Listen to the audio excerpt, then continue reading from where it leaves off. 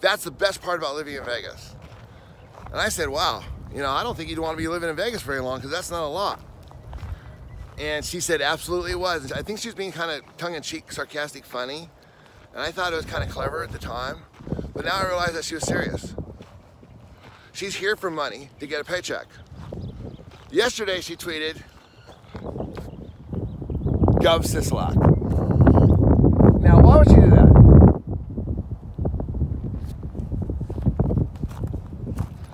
Who do you think that Dayna Roselli is going to vote for in the 2020 election?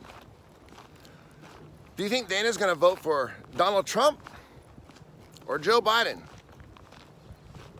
Now, we'll never know because, you know, that's her own opinion, her private vote. That's part of being an American. But Dayna, Sean, why would you tell the captain of the ship to sink the Titanic that you're sitting on in first class?